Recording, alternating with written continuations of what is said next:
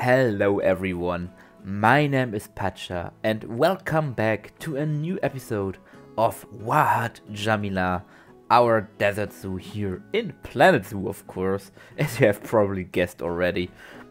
And today it is an exciting day because we are building, or I should say I am building, for my last animal for this zoo. And people who are wondering why did he say his last animal, they don't know, which some of you of course already know, that I have a guest builder for the zoo with the lovely and talented Mr. Gecko, who has asked me to, who asked me if he could build something for the zoo, and he will bring in 1 or 2 more new animals, and even I don't have a clue what these animals are. I know of one of them, but I won't spoil it here.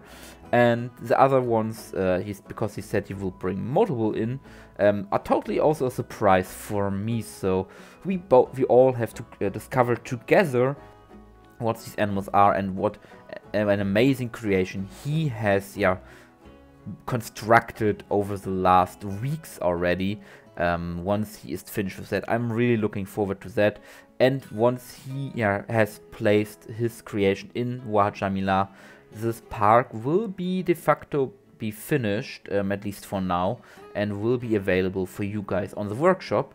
But then of course I will also make a small tour showing everything and then upload it to the workshop. But I say so far, or be finished to so far, because if we get some more African animals in the future, if we get some more desert animals in the future, we of course can always come back to this park and add them here, because they naturally really fit in to that area. But today we are not building really for a desert animal, we are building more for a wetlands animal, for an animal that lives in the more humid parts of Egypt, I think, and also of the whole North African region, the Nile Monitor. We are talking about an animal that was suggested by one of my livestream viewers when I asked for a species that I could add to this park, apart from the ones from, of course, the Arid Animal DLC. And they suggested Nile Monitor, and I thought, that's a very fitting one, because we don't also need a big backstage area. We don't need any heated pools, any heat lamps or anything like that, because of the temperature of this place.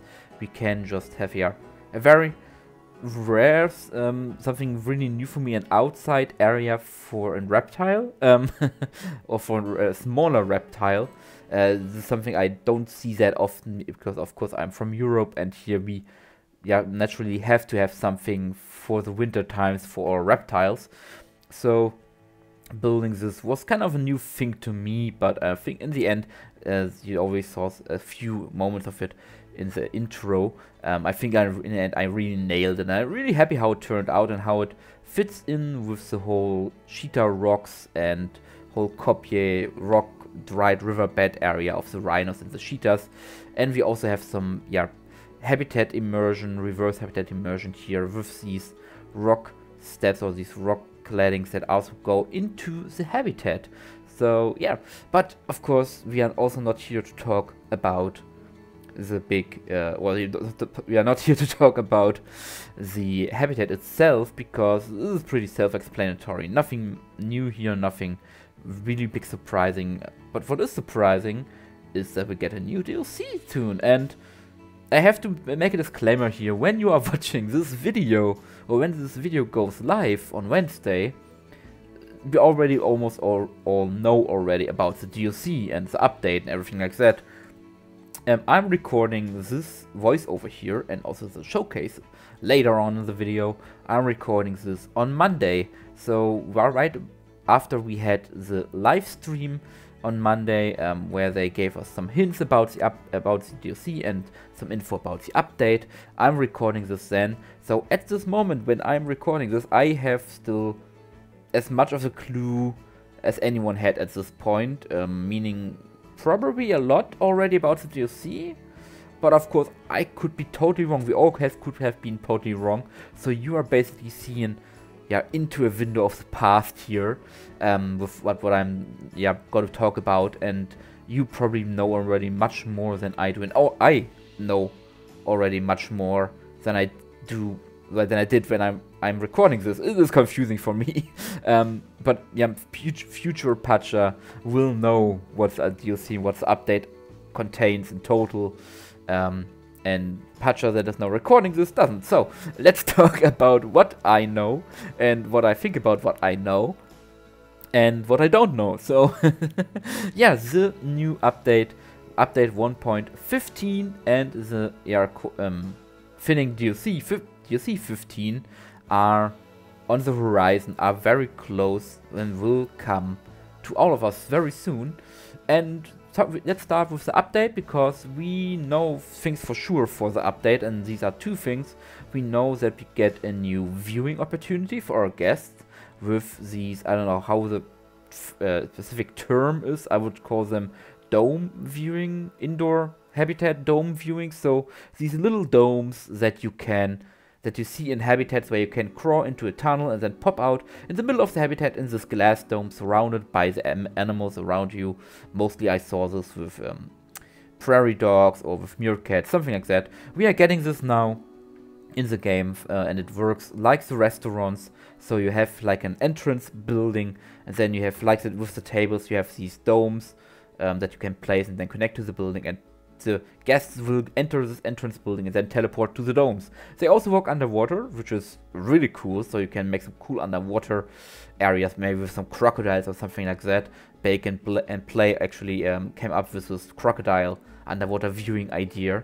And yeah, this is something I'm really happy about it, because it gives us more interaction with the guests, more interaction with the animals and guests, because some of the animals also see, at least that is what Frontier said in the live stream, some of the animals react to the guests in the dome. So really looking forward to how that works, and what I can do with that, and if I have to redo some exhibits in some of my zoos when we get that. And the second thing we know, or I know at this point, is that we get brachiation for orangutans. And I'm not a big orangutan builder. I think I have built for them once or twice in my whole Planet Zoo career, which is now over 4 years long. But I'm all for it. People asked for it. People asked Frontier over and over for this, and finally we get it, and it looks amazing. They did whole new animations for the orangutan, because of course it's a big animal. It's not like a salmon or a largibbon. And what we saw in these short clips on the live stream looked really amazing. Had a lot of weight to it, and yeah, a lot of majestic movements and such. It was really cool, and I'm looking very forward to it. Maybe I will build for orangutans now, since they get more of more agility and more life to them. But let's talk about what we're all waiting for, the DLC. And totally unexpected, for maybe not for all of you, but for at least a lot of people, we are getting not autumn themed DLC like we did in the last years. We are getting another tropical DLC with potentially an island pack. I will call it that, Oceania Island pack. And Planet Zoo stream was about making these cocktails or mocktails.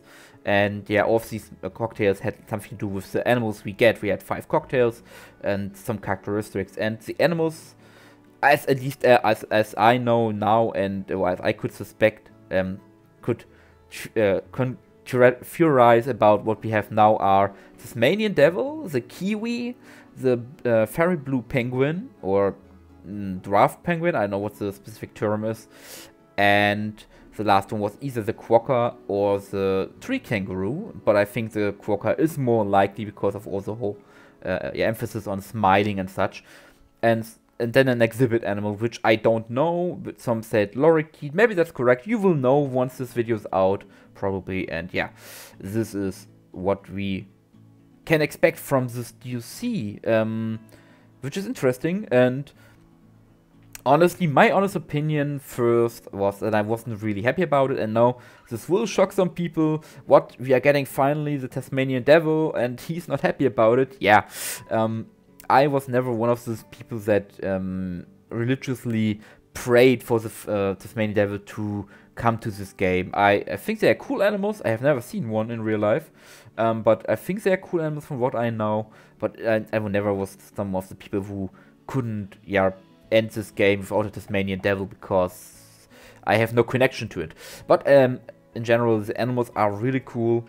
Also my initial reaction wasn't really happy because after all this Wahat Jamila building that we did over the last almost 3 months now, I was really happy to get back to Raven Creek, my main series, my North American, European main series.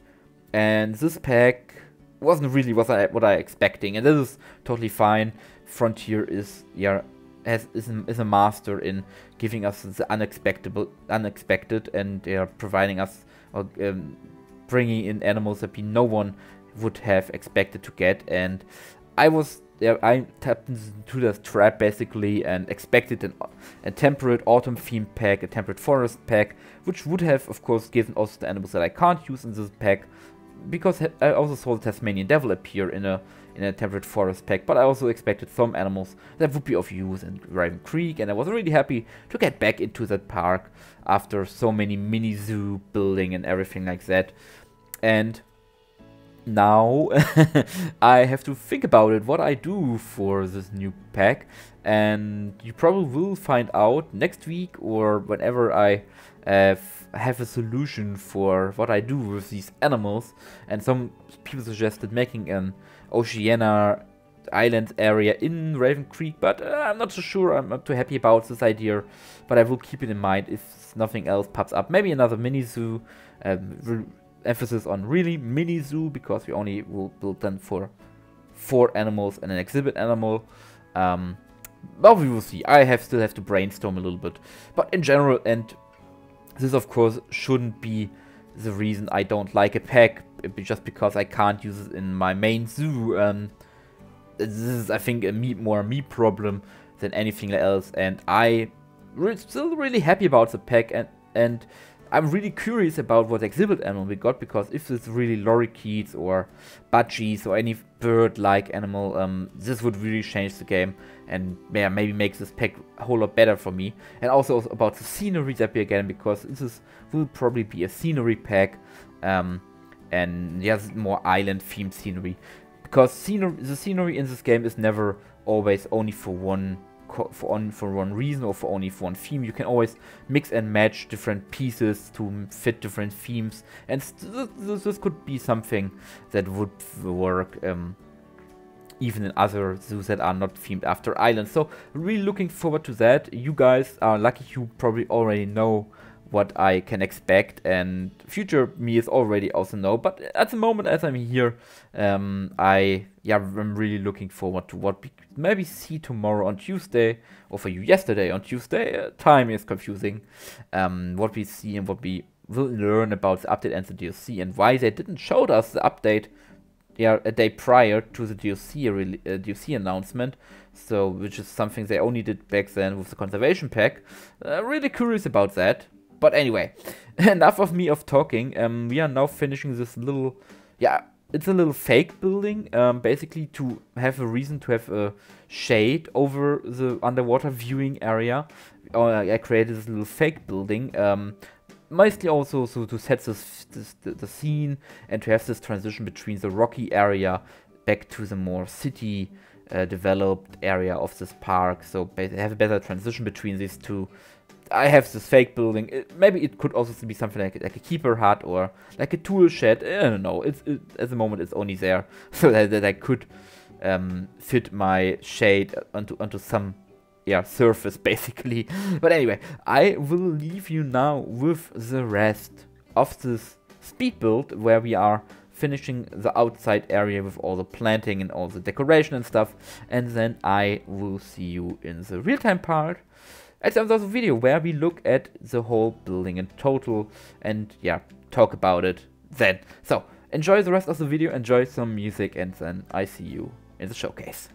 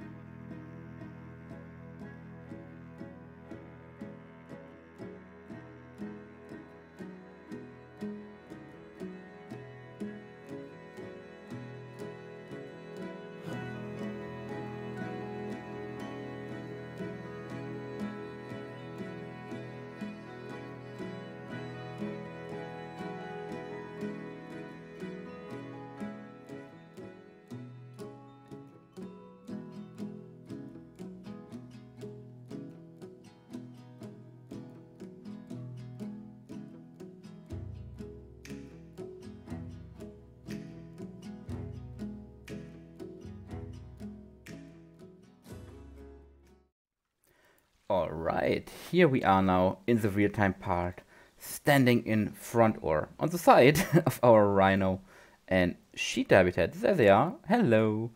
And now we have this corner of the zoo complete with the addition of the new Nile Monitor habitat. And yeah, we also have this central part now complete with some rocks, with some vases or vases, I don't know, some pottery, some trees. And yeah, it's a small habitat, it's a simple habitat, I would say. And we have one viewing area where a monitor is doing weird things over there, I don't know, where you can get a look at the land part, mainly at the land part of the exhibit, and I don't know what is he doing, I don't ask it. Getting here from the viewing area of the cheetah place, you get to this little area where you can look at the monitors sleeping most likely in front of you. They can even go up to this little rock over here. I placed some enrichment over there so that they will most likely go up there. So yeah, really nice. And if you follow this path down here, past this scenery hut, basically, you get to the underwater viewing.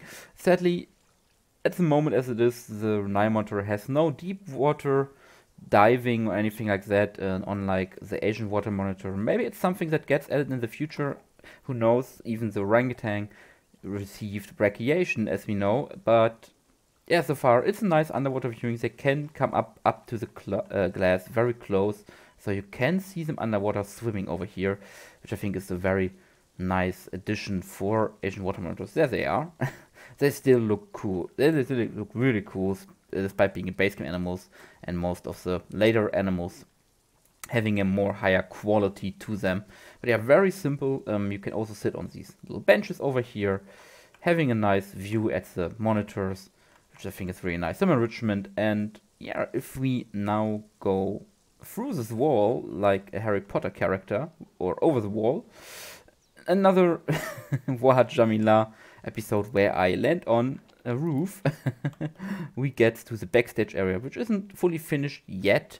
I know I still have to do them, but I'm landing on a roof again. We go quickly through here.